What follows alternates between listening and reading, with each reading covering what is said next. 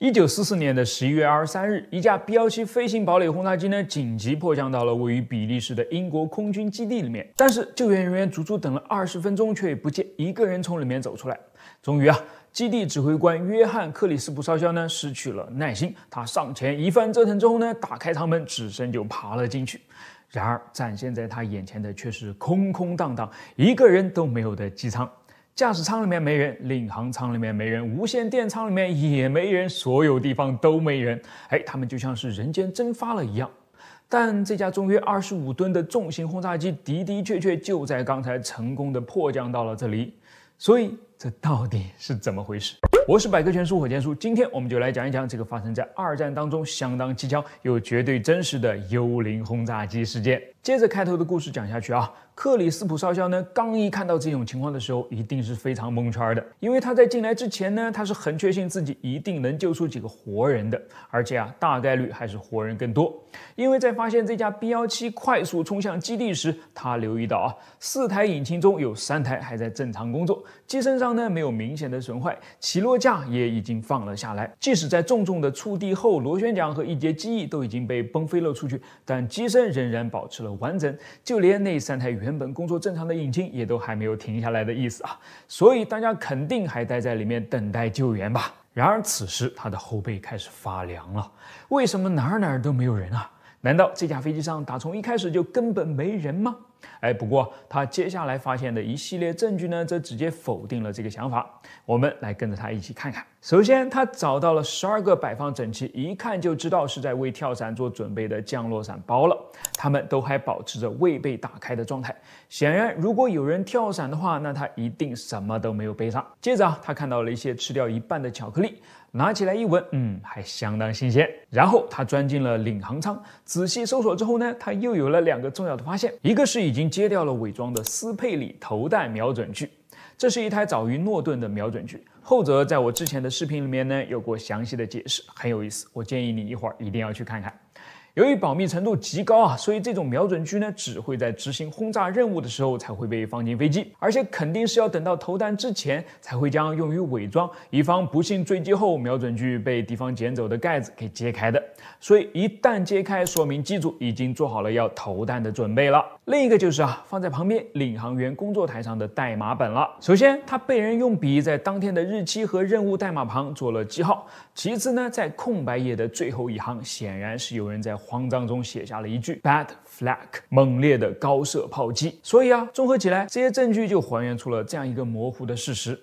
在这架 B-17上呢是有机组成员的，他们当时正在执行轰炸任务，但是却遭到了猛烈的高射炮击。在炮击之下，飞机应该是发生了某些致命的故障，导致机组成员才不得不选择弃机跳伞逃生。但这样的解释，就连克里斯普少校自己也无法说服自己相信因为矛盾相当明显嘛。在迫降前，他所观察到的 B-17呢，并没有什么损坏，显然是不符合弃机条件的。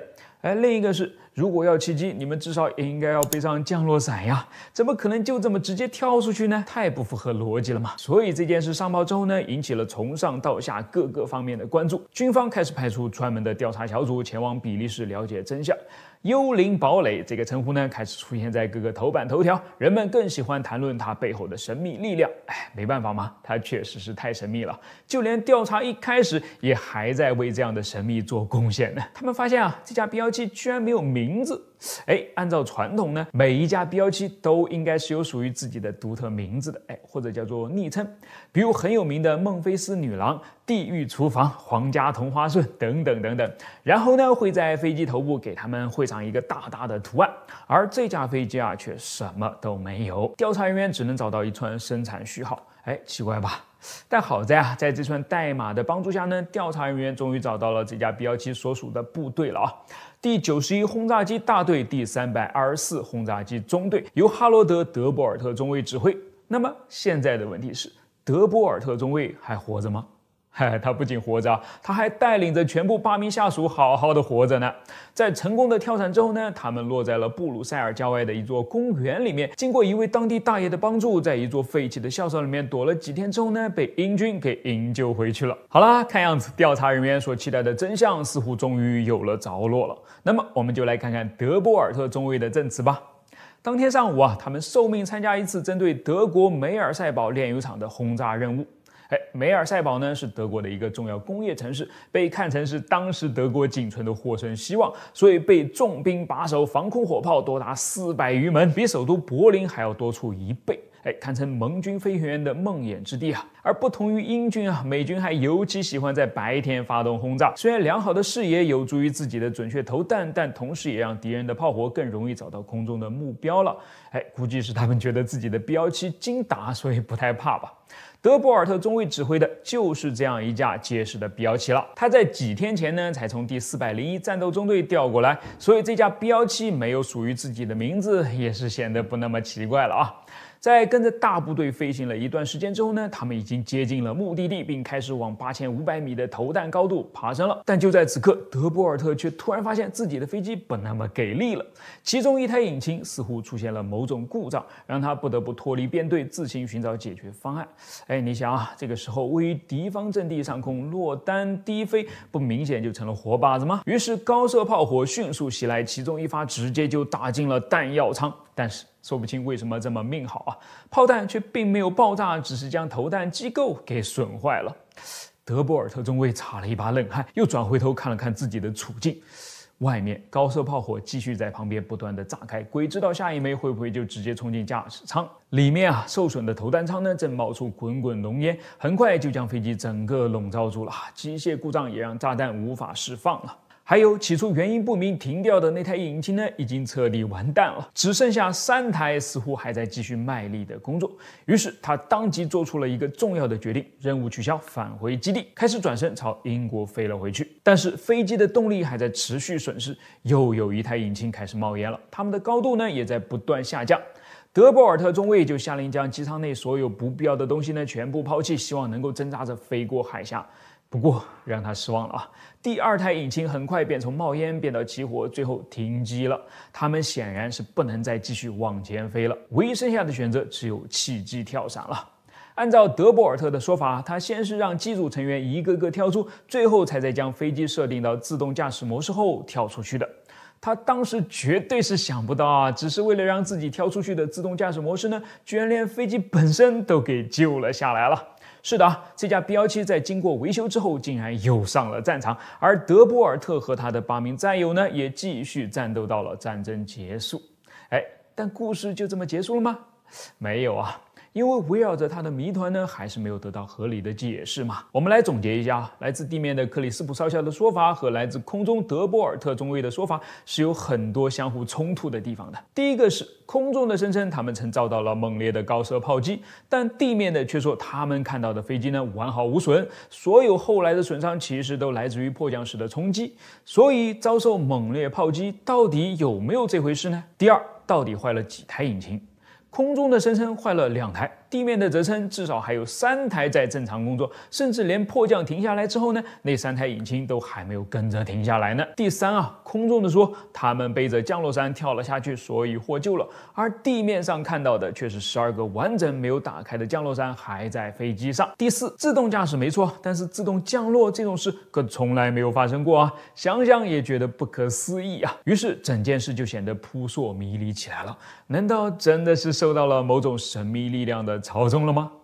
官方可不太喜欢这种态度啊，他们更愿意用惊人的巧合和极端的运气来对这件事做出总结，并也成功的为以上4个矛盾的说法呢找到了合理的解释。我们来听听啊。第一，比利时基地的人员由于缺乏对 B-17的了解，所以很有可能把一开始它的战损误认为是它在迫降后的衰损。第二，在机组弃机之后，那台一开始莫名其妙停掉的引擎又莫名其妙的恢复了。第三，既可以是这架 B-17多带了很多的备用降落伞包，也可能是克里斯普少校呢看到的只是空了的降落伞外包装嘛，他并没有打开查看里面啊。第四，B-17飞行堡垒是世界上第一架全金属的4发重型轰炸机，本身就以坚固而著称，经常都会发生在严重受损后还能安全降落的情况。所以这次无人降落虽然不可思议，但是发生在 B-17身上还是能够理解的呀。怎么样？你觉得这几个解释能抹去你心中的疑云吗？好吧，不管能不能啊，它都是2战当中发生过的最神秘的事件之一了。很高兴能够与你分享，我是火箭叔，关注我，把不一样的科学故事呢讲给你听。航空发动机在工作的时候是需要吸入空气的，这个工作呢由进气道来完成。但你有没有发现啊，客机发动机的进气道又圆又短，而战斗机的进气道嘛，这很多都是又方又长的。这是为什么？我是百科全书火箭叔，今天我们就来聊聊航空发动机的进气道。这2天呢，我正好有些感冒鼻塞，所以吸到肺里面的空气就要比平时少很多，大脑缺氧的感觉非常明显，所以完全就不想动。对发动机来说，进气道显然就是它的鼻子了，而你最不希望看到的，应该就是它也鼻塞了吧？但它还真就爱鼻塞，为什么呢？因为跟我们不一样，飞机，尤其是可以超音速飞行的战斗机呢，它的速度范围非常广，而随着其速度的不同，吹入其鼻子里面的空气数量也会有很大的不同，这就有麻烦了。发动机的核心只有一个，也就是它只能针对一种进气量高效工作，进气太少或者进气太多呢，它都吸不过来，相当于就是鼻塞了。而除了鼻塞啊，还有更麻烦的，那就是这个发动机的核心本身还特别脆弱，要是吹进来的空气速度太快，就会让里面的叶片发生震颤，从而损坏，后果很严重啊。那极限是多少呢？必须是亚音速的。你看这前后2点，对飞得不那么快，速度范围也不是那么大的客机来说还没有太大问题，但是对需要一路加速到超音速的战斗机而言就十分不友好了嘛。那可怎么办呢？就只能针对它的鼻子，也就是进气道下手了。战斗机的进气道之所以那么长，就是要肩负着解决以上2大问题啊。下面我们就来看看它们具体是怎么解决的。先说减速。早期的进气道大多是皮托式、激波锥式和2元式，现在呢，这很多都用上了加莱特式和鼓包式。但不论是什么式，减速考的都是一个式，那就是激波。上一期我们刚好讲到过激波，超音速气流在经过激波后，速度大减，压力剧增。这不正好就是进气道想要的结果吗？所以呢，进气道的第一个目标就是要人为的制造激波。皮托式进气道是一个盾头带开口的结构，能够产生出减速能力极好的弓形激波，十分的简单粗暴，常见于第2代战斗机身上。当然，也有一些注重亚音速性能的3代机会使用，比如 F-16。它的缺点嘛也很明显，弓形激波的中心其实是个正激波，而正激波带来的阻力很大，还会让空气的能量骤降，导致发动机因为得不到高能量的气流而效率下降。所以呢，我们其实是不希望一开始就产生弓形激波的，它最好能是个斜激波，然后再慢慢变成弓形激波，这样既降了速，也不会损失太多能量。于是晚期的2代机和早期的3代机呢，就开始使用上了激波锥的设计。它会先用圆锥的尖端产生一道圆锥形的斜激波，让这个斜激波正好落在后面的进气道的边缘。进入进气道后呢，斜激波就会在2个表面之间开始反射了，每反射一次，速度都会减少一点点，最终演变成一道较弱的正激波。经过正激波后，气流彻底减速，最终来到了亚音速。同时由于是温柔的减速，所以依然还是能够为发动机提供能量较高的空气的，效率自然也就不打折了。有的激波锥甚至是可以前后移动的，以此来调节进气量，从而匹配发动机的不同工作环境，达到更好的工作效率。比如 SR7 上面那2台 J58 发动机。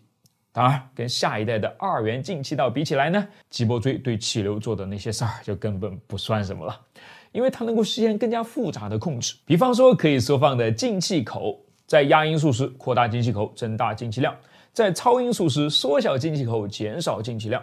比方说可以调整角度的进气道上缘斜坡，它能够让斜激波在任何飞行速度下都正好反射到下缘上，形成后续的减速链路，让发动机始终保持高效工作。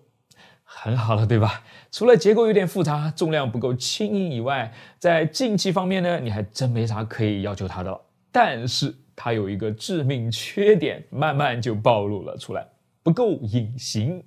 2元进气道必须是个矩形，否则呢，之前说的那些美好的气流调节功能都是白瞎。但矩形的截面恰恰好相当于是一个完美的角反射器，使雷达波能够被原路折返，大大增加了其被探测到的可能性。这个在现代空战中就是绝对的硬伤了。那该怎么办呢？